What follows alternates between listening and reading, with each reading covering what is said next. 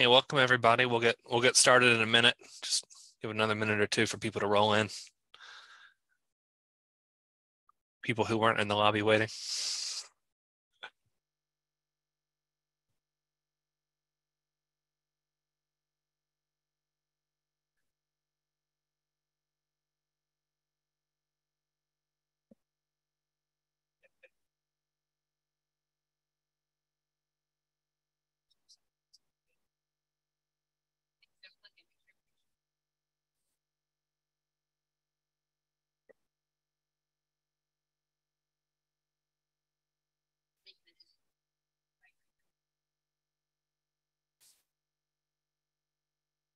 All right, well, the participant number seems to level off, so we will go ahead and get started. So welcome everyone to AIA Virginia's Resiliency Week 2023.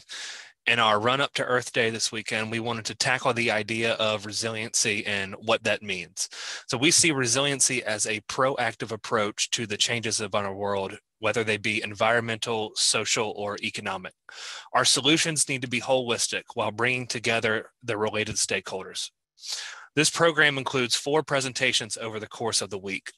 So today we have Shoreline Restoration and the Elizabeth River Project featuring Sam Bowling and Louisa Black. Tomorrow we have Community Economic Transitions and Resilience featuring Anthony Flacavento. Wednesday we have Decarbonization and the Built Environment with Michael Lennox from the Darden College of Business. And Friday we have Master Planning for Resiliency with Paula Loomis. It's going to be a great week. Please try to continue to join us throughout the week if you can. And now I will pass it off to Wary Smith to introduce the speakers. Thank you, Chris. It is going to be a great week, and I'm very excited for the presentation that we have today and for the entire week that we have planned. Today, we're going to be discussing shoreline restoration and the important work that the built environment plays in promoting a healthy ecosystem and watershed. We have 2 very incredible presenters today to talk about shoreline restoration and specifically the Elizabeth River Project. First, I'll introduce Louisa Black. Louisa is the Resilience Manager for the Elizabeth River Project. She is an artist, an educator, and an ecologist who calls the shores of the Elizabeth River home for the last 10 years or so. Also, we have Sam Bowling. Sam is an architect and project manager with WPA Architects, Work Program Architects, out of Norfolk, Virginia. He was also the lead architect for the Ryan Resilience Lab at the Elizabeth River.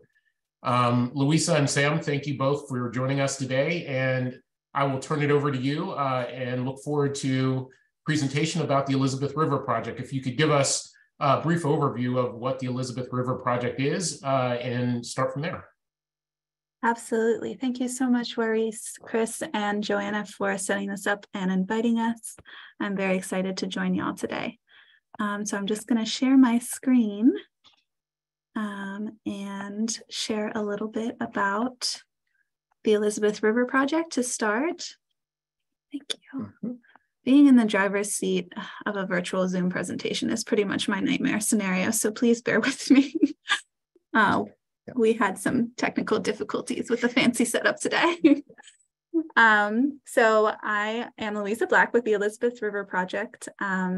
And I'm going to start off by just giving an introduction to the organization, a sort of overhead view of what makes a living shoreline, and Elizabeth River Project's history and contribution with living shorelines in Virginia. And then I'll start talking a little bit more specifically about the Ryan Lab and hand it over to Sam, who has done an absolutely amazing job designing it and making it a reality. So our mission is to restore the Elizabeth River to the highest practical level of quality through government, organizational, and community partners. So we started about 30 years ago, actually exactly 30 years ago this year, around a kitchen table, a group of concerned citizens who wanted to find a way to bring life back to a river that was at the time presumed dead. It was actually a national joke that was referred to on Seinfeld, like the water quality is so bad, it's like the Elizabeth River.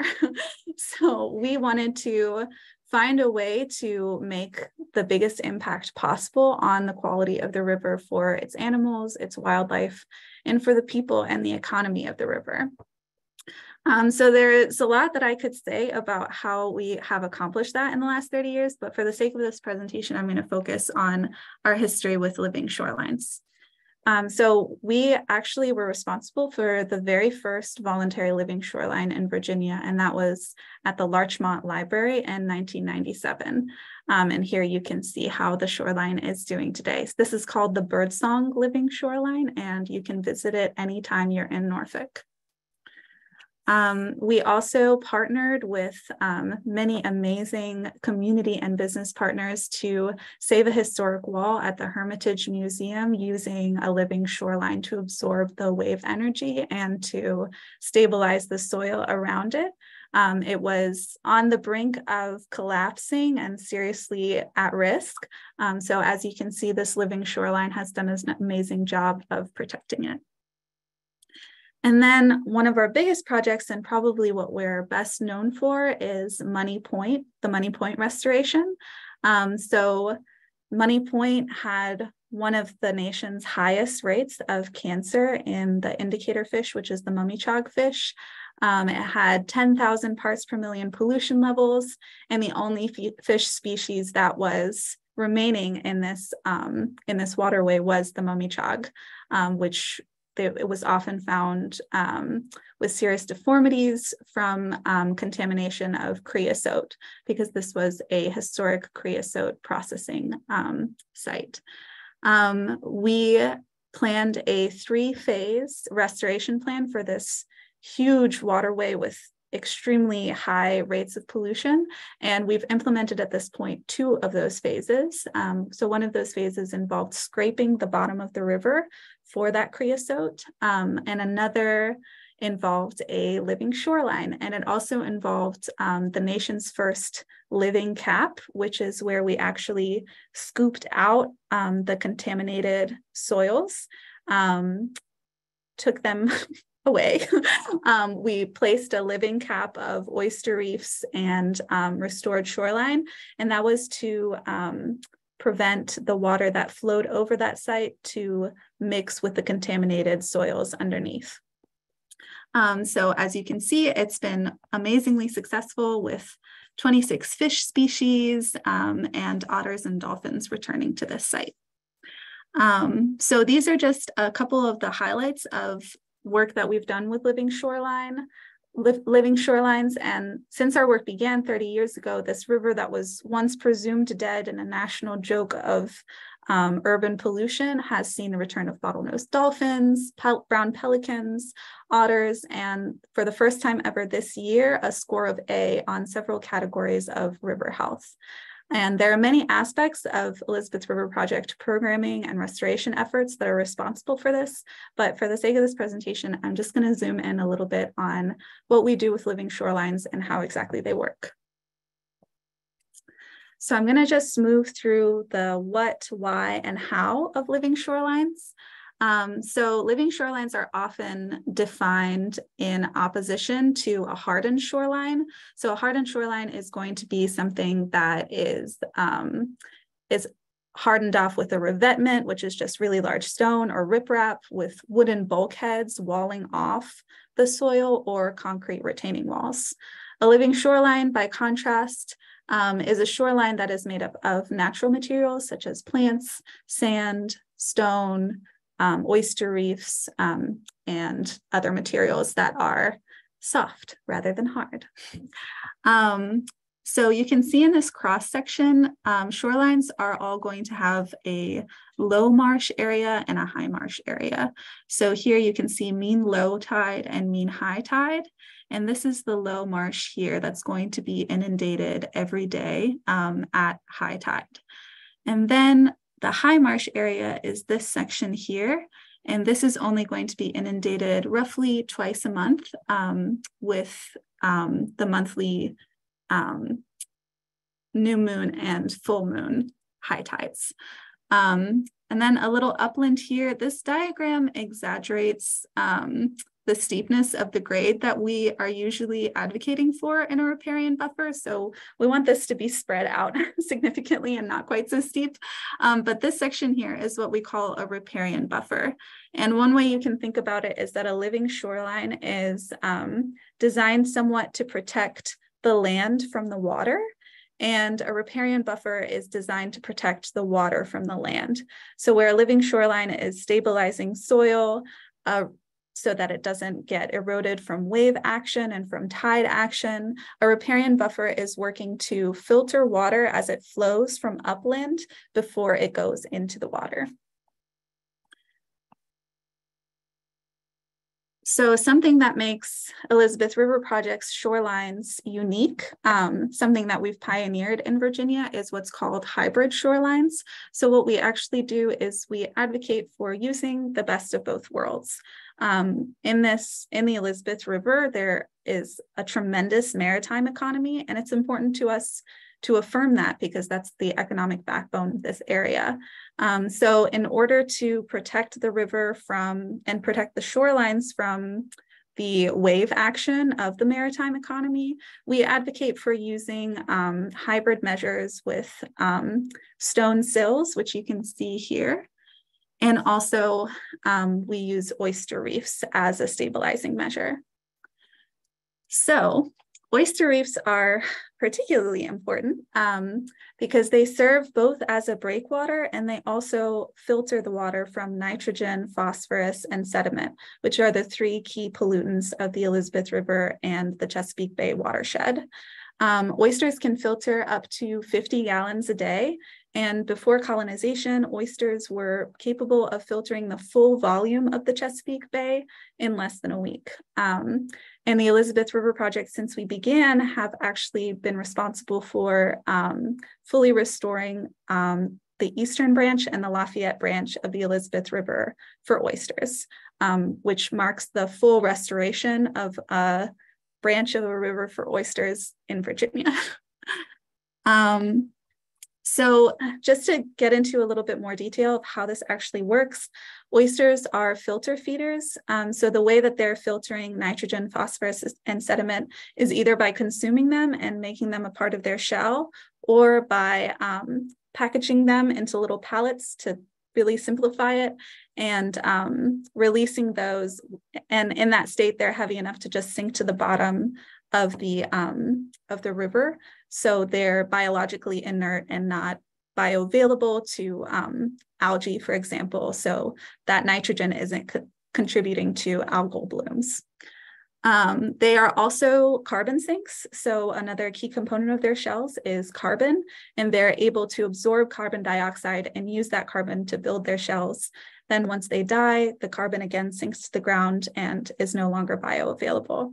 So they're really climate and ecological heroes, as well as powerful ways to protect the shoreline from wave action.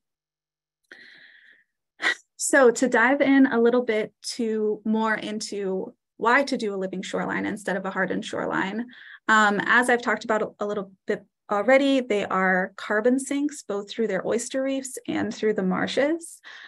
They trap sediments, just like oysters do, and that actually makes them capable of building up over time. So as sea level rises, if it rises slow enough, a marsh is able to build itself up at pace with the rising tide. Living shorelines also greatly improve water quality. They provide fisheries habitat. So the Elizabeth River at one time was constituted primarily of acres and acres of shallow fisheries, which is what the native fish of this region require for their life cycle. So living shorelines are building that habitat back up. They're also acting as natural barriers to waves. A living shoreline can absorb up to 50% of an incoming wave, of the energy of an incoming wave. And they are statistically proven to be more resilient against storms than bulkheads. They're also cheaper than hard shorelines, and they're more durable long-term than bulkheads. As you're probably familiar with already, most bulkheads and retaining walls and hardened shorelines tend to, over time, contribute to increased erosion around and underneath them. So to get a little bit more into how to install a living shoreline, this diagram kind of moves you through the steps. So site preparation is something that Sam would know a lot more about than me. I'm coming to this as an ecologist rather than an engineer and architect. But it broadly involves grading and sometimes bringing in sand or soil to even that grade out. You can see there in this first phase here, you'll plant your plugs, you'll protect those plugs from goose fencing and staking and wiring. Geese are scared of reflective ribbon, which is really useful for us. So what we do when we plant a fresh shoreline is we hang reflective strips of ribbon all across the shoreline to ward geese off, which you might think that's a really trivial concern for a large scale project like this, but geese can actually decimate a living shoreline within a couple days, which is one of the things you have to think about when you're working with living organisms rather than hardened shorelines. You can see at the bottom here, oyster castles are just concrete structures that are engineered with lots of crevices for oysters to lay their eggs in, which is called spat. And a coir log is coconut fibers that are placed at the lip of the shoreline to give that fresh soil or fresh sand some protection against the wave action and tidal action, because in this first 1 to 3 years of growing, the plants are not going to be stabilizing the soil very much. And then it takes about 1 to 3 years for those grasses to establish. The coir log degrades, the oysters take root in the oyster castles, and you have a living shoreline. So because of our work with living shorelines, we've seen some amazing success in our restoration efforts. And now as an organization, we're looking to the future to protect the river from the looming threats of sea level rise and climate change. So we want to make sure that otters are here to stay, not just here for a little while and then leaving again once sea level rise and climate change makes this place untenable. So with that, let's move to the Ryan Resilience Lab. Great. Thank you, Louisa. That was exceptional. I am going to stop sharing for a second, pull up a video, and we will reshare. This was a kind of promotional video that was made for the Resilience Lab, and it's only about a minute long, so music is not important. There's no narration, but this is going to give you just kind of a big picture overview of what the project looks like. I know folks from our area have probably seen this half a dozen times. We've definitely had a pretty active marketing campaign, but for those from other areas, this is kind of what the project looks like overall. So this building and site, the site's really only about 3/4 of an acre in size. The building is about 6,200 square feet. So not a really big footprint. And we actually had to fit a lot of our program onto a fairly small area of the site to leave space for outdoor event space, the living shoreline, and the riparian buffer. So we refer to this project as a little bit of a Swiss watch internally. There's a lot of parts and pieces that had to fit very tightly together and work in concert with one another. We didn't have the space to really sprawl out, but you get a sense of how close the building is to the street. That is Colley Avenue, for those who are familiar with the Norfolk area, kind of a up and coming urban zone. And then it is one of the few spaces in Norfolk available to ERP at the time when they had to buy the land that was both urban and waterfront. So this part of Colley Avenue backs right up to Knitting Mill Creek. Knitting Mill Creek is the tributary of the Elizabeth River that we're located on. And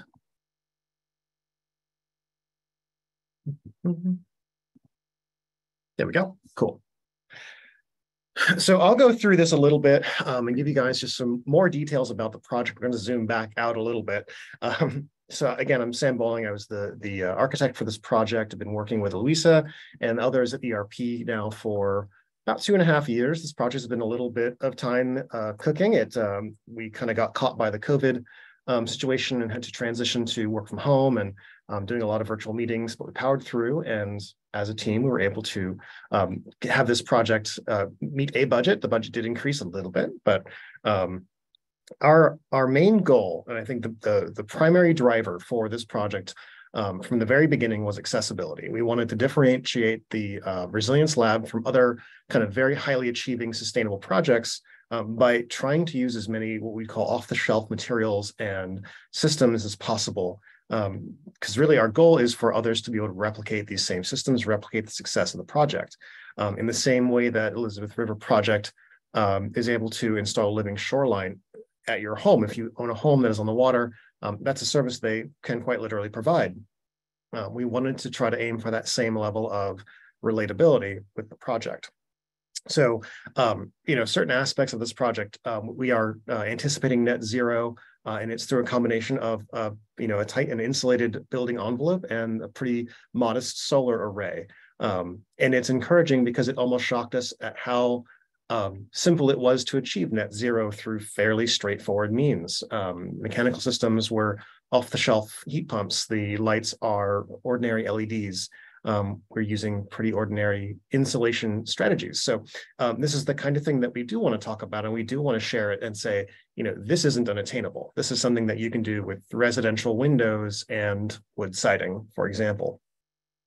Another major driver for our site design as it really related to the building was this mandate to do no harm. We know the site's going to flood. It's going to flood repeatedly.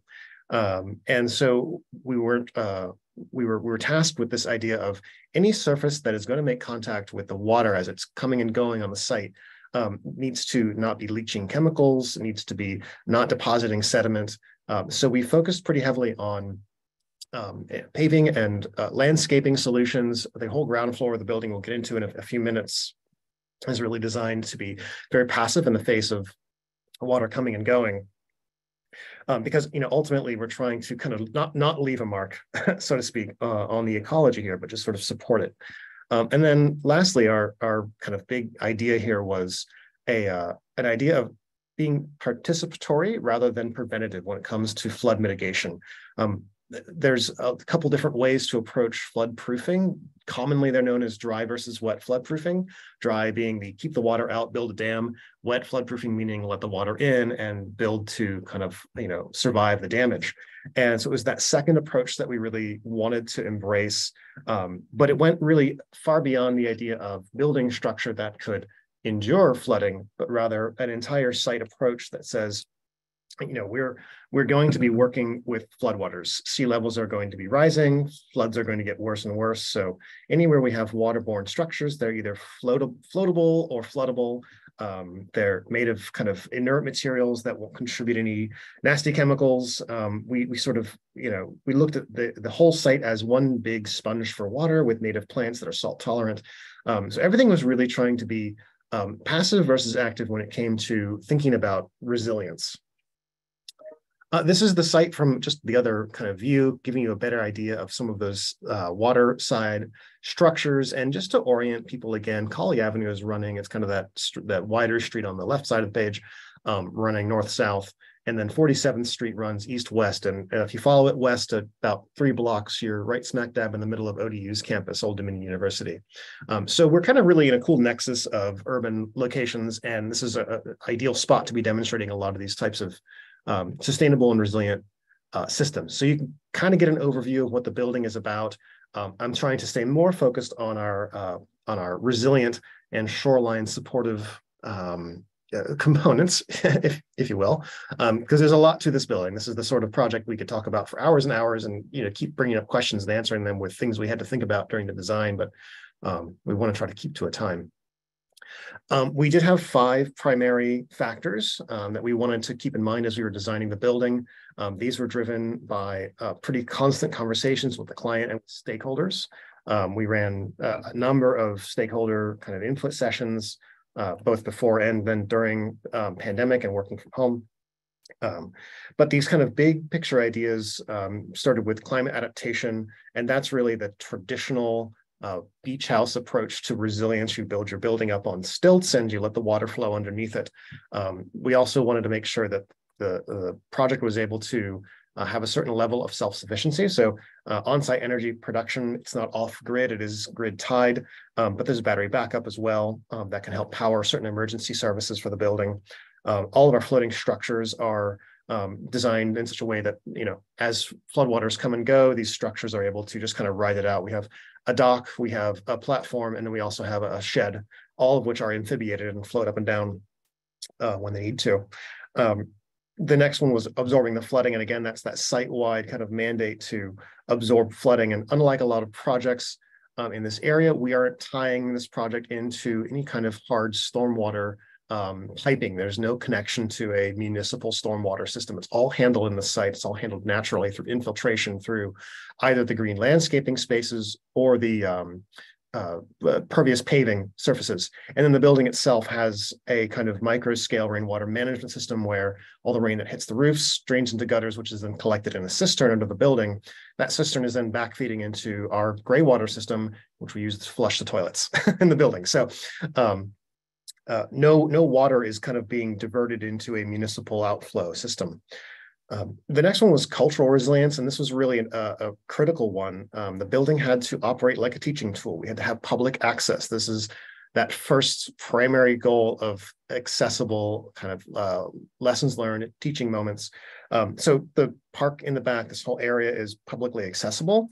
You saw that large kind of semicircular structure we'll talk about more in a minute. That is designed to be a public amenity where people can come and hang out, get tours, fish off the edge of that. I'm trying to turn this into a destination for folks in this area. And as North Collie slowly becomes what we've been terming the eco corridor, this is a message that we want to start spreading further and further. There's also public art that's going to be playing a part of this project. We're working with different artists and trying to make sure that there's a kind of giving back aspect, not just the eco corridor, not just the public art and park that are part of our site, but the parking. In fact, Collie Avenue is choked with cars, and everyone complains about how hard it is to find parking to go to some of the bars and nightclubs there. So we're having agreements set up with the city that parking on site is going to be available to anybody after certain hours. There's EV charging stations for electric vehicles that will also be made available to the general public. So we're trying to kind of, not just kind of keep it all to ourselves, but give a lot of that back to the community around us. Next one is energy resilience. Again, this is the kind of straightforward sustainable building stuff, the low carbon footprint, using sustainably harvested wood, using almost 100% wood framing, recycled materials, solar power, solar hot water heating, passive solar design, high efficiency systems, kitchen sink project. We sort of threw everything we could at it. And then that last bullet is planned retreat. This is a pretty fascinating one. It's unusual and everyone always asks questions about this, but the building does have an engineered lifespan. Our plan is that as sea levels rise, this site and building will be gradually given over to a permanent conservation easement. It'll be triggered by measurable increases in sea level rise, and it'll be a legal binding document, something that we can't say no to in the future, change our minds. But the plan is that once sea levels have risen to a certain threshold, which, to be honest, we're still working out exactly what that threshold is, what makes sense. But at that point, the building will be abandoned and partially dismantled, and it will kind of leave its mark as a oceanfront park of a sort, kind of a monument. So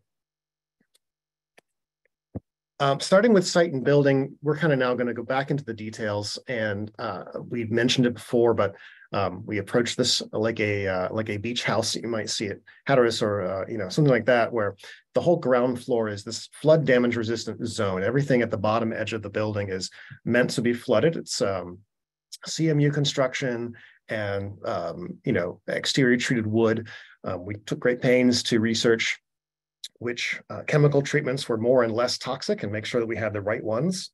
And broadly speaking, everything above that is conventional. It's just the normal kind of light wood, light industrial or light commercial framing. Sorry, but then beyond that, we took some lessons learned from our experience working in this environment, and having seen things go wrong in the past, where we know that having wood piles, for instance, driven into the soil, but also used to support a building, have a tendency to rot. That connection between totally submerged and totally exposed leaves an area of vulnerability. And so, we went with a different strategy of having a concrete foundation that would then support a wood superstructure above that. All of our critical services are located well above the ground floor. We pretty much only have gas and electric coming in on the ground floor, and those services are set up high enough that they're not going to be interrupted by even the 100-year flood. But all of our mechanical is on second and third floor. All of our major systems are up. We even went so far as to think about the specification for our elevator. We have a 3-stop elevator, and it's an electric traction style where all of the machine room and everything is in the top. It's in the cab, and there's nothing in the bottom. There's no hole. There's barely a pit. But there's no machinery or equipment down there beyond a sump pump and the emergency springs. But that was intentional so that, should there be a flood that inundates this entire site, the kind of path to getting back on track and bouncing back from that kind of catastrophe of a flood would be absolutely minimal. So moving on and talking a little bit more about the site. So Louisa gave a fantastic overview of living shorelines and how the site is kind of a restoration of the natural pre-existing conditions before this area became developed. What's also fascinating, as you saw in that kind of map graphic at the very beginning, is this project is sandwiched between 2 existing wetland restoration efforts, 47th Street Rain Garden, and below that, the 46th Street wetland, both of which were projects by the Lafayette Wetlands Partnership, and they're still today maintained by that group. So this project is really almost like taking those bookends and then connecting it right along the shoreline. And we've got some progress. Chris was asking before we started what our progress was, and I'd say this building is about 50% complete. Site work has started, and so these are some photos from just a few weeks ago. Those top images you can see, that's the sill structure. So Louisa mentioned the kind of stone sill that's there. There's a breakwater to help protect this shoreline from wave action, and that was the first thing that goes in. There's a really interesting approach to phasing the construction of a living shoreline. You can see in the bottom image, there's something in purple and something in yellow. The yellow is the existing wood bulkhead. So this site was, before we took it over, a small private marina, and it had a very old wooden bulkhead that just cut the site off. And there's kind of water here, wall, and then land. And so in terms of phasing, that actually it's left in place while the stone sill gets built around where it's going to go. And on the land side, you can see we're starting to locate our bulkheads for the dock and the boardwalk. Both of these are fairly small confined structures that are going to retain just a small amount of area, and then the entire site around that is going to be sloping down. So once the sill is built and these bulkhead structures are in place, you're sort of framing the bottom and the top, and then you're pulling out the bulkhead in the middle and regrading that, filling that area with sand and soil, so that kind of you're almost opening up the space in the middle and then dropping everything in place. So it's really fascinating to watch it come together. And this is sort of that, like, we're almost there, and probably within the next 4 to 6 weeks we'll actually see that grading start to happen. And for those in the area, we're working on scheduling a hard hat tour for the Hampton Roads AIA, probably in the May-June timeframe. So keep an eye out for that. So this is a kind of graphic we put together of this progressive flooding idea, with the darker blue being what you'd expect for normal tidal, tidal ups and downs, the normal day-by-day thing. And then beyond that, really where we expect to see, minor flooding, and that's minor. And I do mean that. Major flooding is going to be several feet inside the building. And so that idea of a ground floor that's built to flood, you cross your fingers and hope it doesn't happen, but 100-year floods are happening every 5 to 10 years now. So this is something that we do really anticipate being an increase over time. And it starts to kind of drive home this idea of gray infrastructure versus green infrastructure. This is something that became really central to our approach to designing this building and the site. So these are some graphics from the University of Maryland, where they talk about the difference. And broadly speaking, gray infrastructure is your old school impervious surfaces, concrete, asphalt, paving, with gutters and drainage and underground pipes that all feed into a bigger pipe, and that pipe feeds into your nearest tributary and body of water. And the problem with this, of course, is that all the stuff that lands on our buildings, dust, pollutants, very fine metal particulate that comes out of car exhaust, there's so much stuff that just, rubber tire dust, it's all there, and we don't really know it's there because you don't really see it. It blends in. But when the rains come, it washes all of that into the local bodies of water. It's kind of a mess. So green infrastructure says, don't do it that way. Rather, let this stuff percolate kind of more naturally. And so you start to treat every surface like it could potentially be a filter, this sort of sieve where rainwater and stormwater can flow naturally back into the groundwater, with the soil and the undergrade actually functioning as that filter. So, that's the natural way to approach it versus trying to just kind of let it all run down through a pipe. And so for our site, we have 4 kind of major approaches to this. We've touched on a few of these, but not all in one picture. Because the green dots, if those are not too hard to see, is our kind of building focused rainwater collection. This is what we talked about before, collecting all that rainwater. So we have gutters and roof drains and all of the normal parts of light commercial construction. But all of that water is actually being captured, and it's piping down through leaders into a pair of 5,000-gallon cisterns that sit under the building, just right actually next to where you walk in. So they'll be on display in full view. And so those will be filling up gradually with rainwater that's going to be stored temporarily, and then feeding back into the building through a non-potable water supply. And that water gets pre-filtered, it gets sterilized with a UV light chamber, and then it gets dyed. You're actually required by the plumbing code to inject a purple dye, and they specify purple. It's kind of fascinating, but so purple dye into the water, and then that gets piped back as a non-potable supply. All of the toilets in the facility are being supplied by that non-potable. So we're recycling 100% of our water.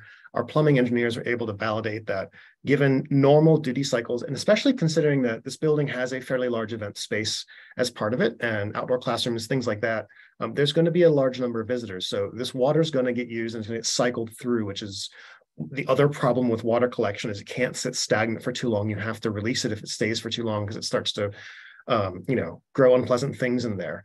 So our strategy for water reclamation there. And then the yellow dots show just where we have hard paving. All of our hard surfaces, every sidewalk, every paving, every plaza is either a pervious paver block or a pervious material like a gravel or a crushed oyster shell. So again, this is promoting the idea that every surface can really be the sponge to let water naturally percolate back through. The orange dots show our landscaped areas, which obviously naturally are going to be pervious spaces. But again, given the fact that this is a shoreline restoration, we know we're expecting flooding. They're native salt-tolerant species.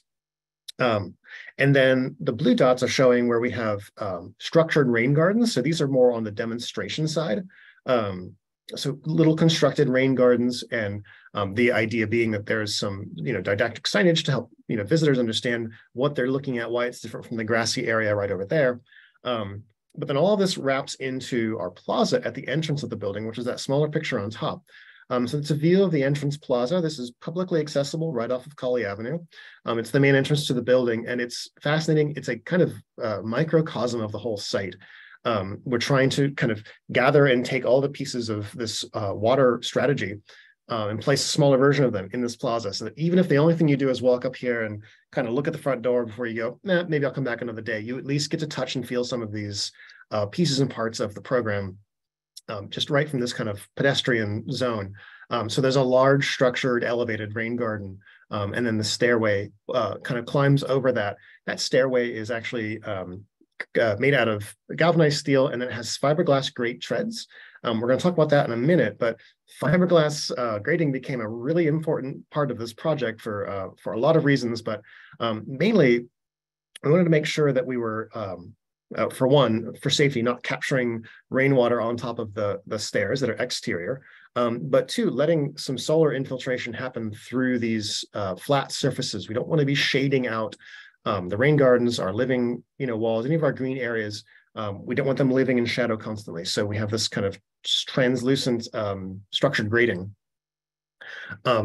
And so that is my segue into the boardwalk. So these water structures on the project, there was kind of 3 major structures. The big circular structure is called the boardwalk. Next to that is the research dock. And then beyond that is a kayak launch. The kayak launch, pretty straightforward. That's oyster shell. But that is to promote engagement with the river and kind of recreational use. So kayak tours will come and go from this space. Just a block or so down, there's also a wheelchair accessible kayak launch that we're going to be working in partnership with. The dock is there for research purposes. So one of the great outcomes of this project and the kind of public input process has been getting a lot of the local higher education institutions involved.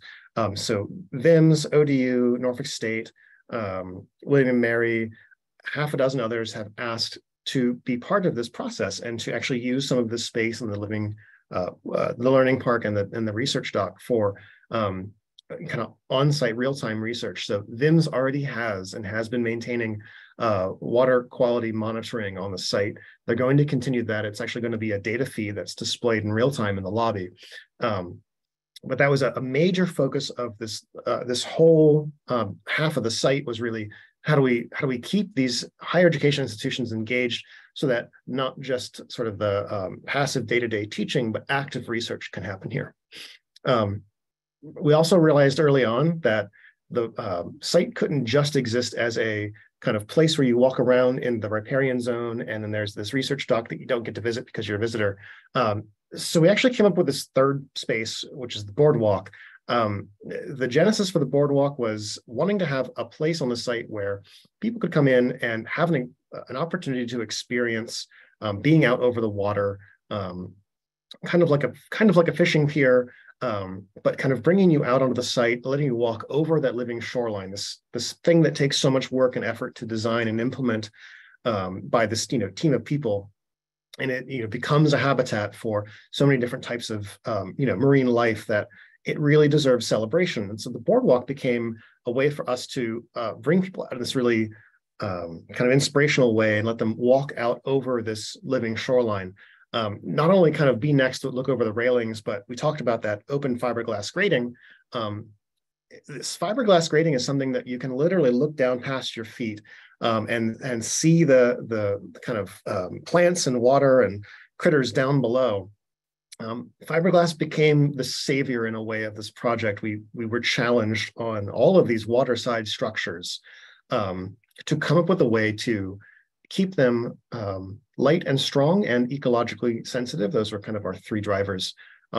Lightweight, we didn't want to have really deep structural members because the deeper the structural member, the more it's going to cast a shadow, the more it's going to obstruct the plants underneath from growing in a healthy way. Has to obviously be strong and resist wave action, potential hurricanes, those kinds of things. And then ecologically sensitive, we needed something that wasn't going to actively be poisoning the water or creating problems. We looked at steel and we looked at wood as alternative materials early on for these structures. And the issues with both were that steel has a tendency to corrode unless it's coated. That coating needs to be replaced or replenished every so often. Wood also requires coatings that needs to be replenished, and it naturally is going to have, by the process of treating it, chemicals that will leach out into the water that we kind of want to avoid. So kind of faced with this, neither option being a great one, we had the suggestion from our construction manager partner to look at fiberglass. And there's a whole cottage industry growing around fiberglass docks and water structures. It's an industrial material, but it really is starting to find some cool applications within architecture. And we were able to actually figure out a way to get the entire boardwalk, all of the piles that are driven into the soil, and the superstructure and even the railings pre-manufactured and assembled out of FRP, this fiberglass material. And it'll be delivered to the site in kind of big chunks that they'll just crane into place. So it actually reduces the amount of time the contractor's on site in the water doing this work. The sections are fairly thin. They have a really high structural capacity. And so, our framing depths are similar to what we would have been able to achieve with steel. And then, of course, the kind of floor surface can be an open grating, which allows that sunlight penetration so that we are not shading out the new living shoreline, shading out the wetlands. And of course, it doesn't corrode, it doesn't leach chemicals, it doesn't ever need to be painted. So that for us was kind of a breakthrough in the overall kind of understanding of this project. And so that's starting to go in. On the photo on the left, you can actually see those composite piles. These are 12-inch fiberglass reinforced piles that march out into the waterway and then actually lift up a little bit, come back down. There's this kind of really elegant elevation that happens as you get farther out, so that your view back to the shoreline is even that much more dramatic. And it also kind of, as it pulls up, it allows more of that sunlight penetration down underneath. And then on the right there is kind of one of our early renderings out of Revit of what that transparency is going to actually look and feel like. And then our floating dock is sort of the last piece of the puzzle for all of this. The floating dock is again designed not as a hard structured thing, but something that kind of can rise and fall with the tides, rise and fall, and adapt actually to changing sea level as it needs to. And then that gangway is the same basic material as the boardwalk. So the walking surface is open and designed to allow sunlight to penetrate through to not shade out that wetland. So kind of keeping a lot of those same ideas in practice as we move through. And so with that, I'm going to hand it back over to Louisa. Thank you so much, Sam. That was Out of breath. Yeah, me too. Yeah, so I wanted to conclude and start opening up our Q&A session. Thank you so much for the overview of the purpose and design of the building, Sam. And as we kind of have talked throughout, the purpose of the Ryan Lab and the Living Shoreline on the Ryan Lab is to not just be a tool of building material resilience, but also of building a culture of ecological resilience and stewardship. So we want this to be a teaching tool and an opportunity for partners in all different sectors to explore this model, engage with it, and consider replicating it. So coming in October, the lab will be open to the public, and one of the key audiences that we're hoping to reach is architects and engineers. So I would love to start taking your questions, and I would also love to hear how this lab can be a resource to you in your industry and your community. Well, thank you both, Louisa and Sam. That was a very thought-provoking presentation. There are a few questions that have come through. I'll start from the end. There's a question about the city of Norfolk having I think it's base flood elevation. And there's a question about going higher than the 3 feet that the state currently has. The state is possibly looking at going higher than that 3-foot base flood elevation. Is that a consideration that was thought through on your end, Sam? It was, and I see you there, Gene. Hi. Yeah, so, and as I think Rob maybe even jumped in to help answer the question, our ground floor is 7.5 feet above mean low, and the base flood elevation is 8. We're in AE8 for our flood zone. And then Norfolk, we're in the coastal resilience overlay, which requires an additional foot over the base flood elevation. So 4 foot really is kind of our datum line where every system and every piece of equipment is at minimum no lower than 4 feet. But then the building itself is 10 feet above the finished floor. So our first floor at 7.5, we're actually going up 10 feet above that. So we've kind of got a functional understory. We early on said, well, if we're going to have to come up 4 to 5 feet, why not just go the rest of the way up and build a story that's, that's down at the normal level? It allowed us to have an accessible entrance at the ground floor for people in wheelchairs or with mobility issues. And it allowed us to actually use a lot of that space under the building for storage. Since ERP is a kind of active construction company, they're building these living shorelines, are installing rain barrels and rain gardens for homes all over the region. They have a lot of equipment and storage needs. And so that very naturally fit to that purpose. We also use some of that ground floor space for an outdoor classroom that just kind of opens right up onto the plaza and that kind of whole learning park, living shoreline area. It was kind of a deliberate choice to use all that. But to another point, and this is not exactly what Jean is asking. She's asking about state guidelines, which I would like to do some more research. And maybe, Jean, I'll email you after this because I'd love to talk about this. We wanted to take advantage of Norfolk's resilience quotient, which is a new zoning requirement for new construction. And it basically is a points-based system where Based on your square footage, you're required to achieve a certain base number of credits. And we said, heck yeah, let's just try to get as many as we could, max it out. So, kind of similar to going for the LEED Gold or the LEED Platinum, we wanted to get as many credits as possible within the Norfolk Resilience Quotient to demonstrate those. So again, developers, contractors, builders could come to the site and understand how was it implemented, what would they need to do on their projects. Again, right back to that whole idea of this is a demonstration project about kind of the accessibility of these pieces of technology and standard approaches. So I think we were required to get 3, and we're getting 15 or 20 credits for the resilience quotient. So are there any more coming through? And I saw Mark's question about Hard Hat Tour. Yes, absolutely. I'm working with Kevin right now on that.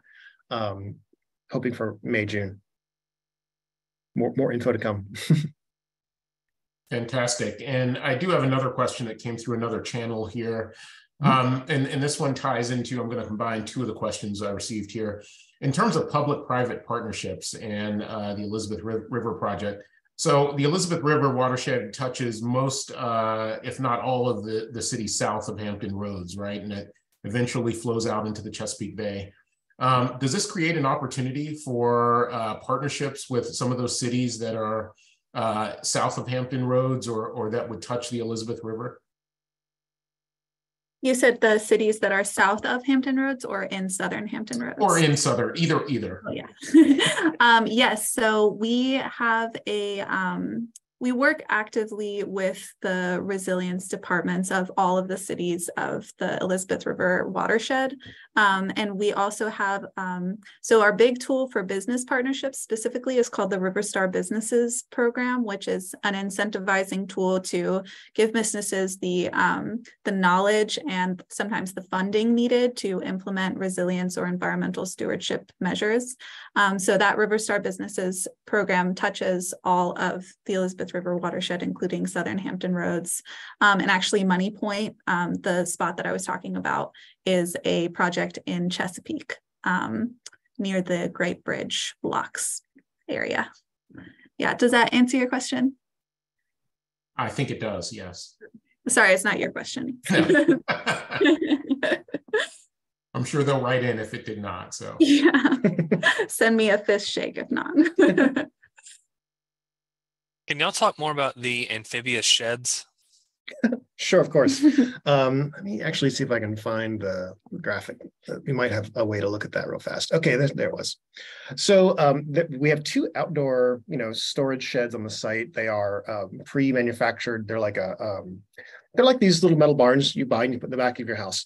And the point of that, again, is knowing that a lot of folks living in Norfolk and the surrounding areas need to have these kinds of outdoor structures. They want to have a little shed for their lawnmower, for their wood shop, or whatever. We wanted to address some ways to think about making them resilient if you're in a coastal floodplain. So one of those, the one that's closer to the building, is using kind of the traditional method of it's built up on a platform that raises the building up, 4 feet. There's steps, it goes up, and that it's kind of like this is the most basic version of what you'd have to do to just build the thing out of the floodplain.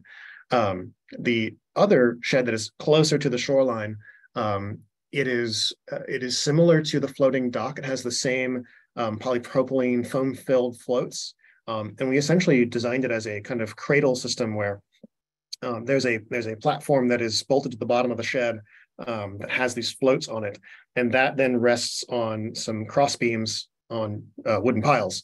And if the flooding is to ever get that high, which it almost certainly will within probably the next 10 years, it will be able to kind of float on that platform and ride out a severe flood environment. There's been a number of people who've done similar things, and so we wanted to just take some of that existing knowledge, put it kind of out on display, and show people that it's very much possible, but also be able to point out some of the things that you'll have to keep in mind, like what sort of things can you store in these sheds? How do you have to connect it? What are the kind of bare minimum requirements to do this in a safe way, so that it doesn't break loose and float away and damage property. Are sheds required to be out of the floodplain? I'm actually not sure if they're required to be, but I know that for our purposes, we wanted to at least leave the one that's designed to float a bit lower. So they're kind of at two different heights. So that amphibiated shed is, I think, 3 or 4 feet lower than it's basically right at the design flood elevation. Or I'm sorry, it's at the base. It's at the base flood. It's right at 7.5, and then it'll float up and down. I get Cool. the 2 terms backwards in my head every day.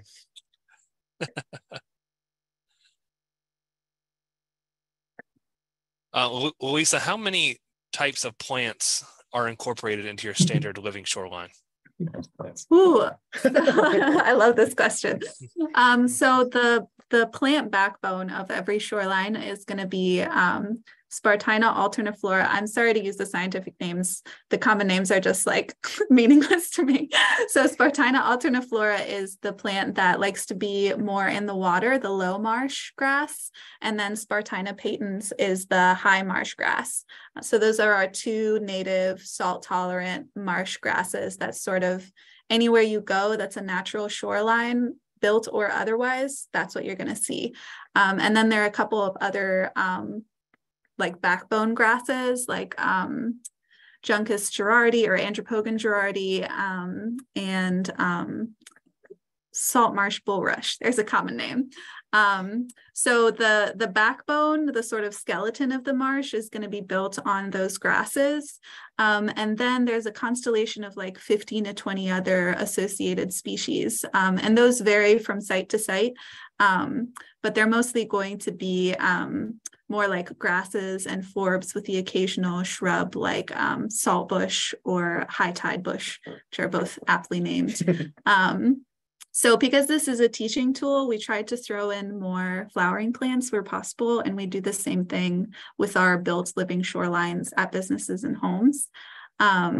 But yeah, to answer your question as simply as possible, it's going to be a skeleton of like a huge amount of those 3 grasses, and then a scattering of plants that are dependent on the site, on what it's for, whether it's like a teaching tool or like a Raleigh functional tool. And then the riparian buffer is just a bonanza with anything you want. Thank you. Yeah, thank you. Any other questions that haven't seen anything else come in through the chat? Any other questions? Oh, and I also would love to shout out SGA, who was responsible for designing the living shoreline and the landscaping throughout the site and has done an absolutely amazing job. Yeah, very, very quickly, for the purposes of, I forgot to do it at the beginning. The project team, broadly speaking, WPA was the architect, SGA, Stromberg, Gehring and Associates were our landscape designers. Timmons did our civil engineering for utilities. Pace Collaborative was our MEP. Spate Marshall was our structural. Sure, GET did all of our geotechnical. I'm trying to think of who else maybe I need to shout out, but that was the core team. Oh, and then Horrigan is our GC. They're doing construction management at risk. Thank you, Sam. I think that's our time for today. Thank you, Sam and Louisa, both for this incredible presentation.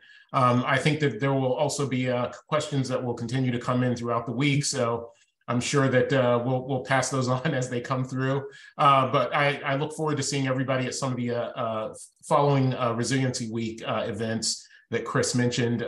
Chris, did you want to follow up on any of those the rest of the week again, just as a reminder? Yes. Some other great speakers coming up. As I said, tomorrow, Community Economic Transitions and Resilience, talking about food resilience and using kind of your local natural materials to build a stronger local economy. Wednesday's decarbonization in the built environment, talking about how to create an electrified economy and get away from fossil fuels, whether that be cars or buildings or what else. And then Friday is master planning for resiliency, obviously talking about master planning, how we start from, the planning stage to the built environment, planning for resiliency from the start. So it's going to be a great week of education and presentation. So please, if you can, join as many as possible. and have a great week. Absolutely. Thank you all for joining us today. Thank you. Thank you all. Bye.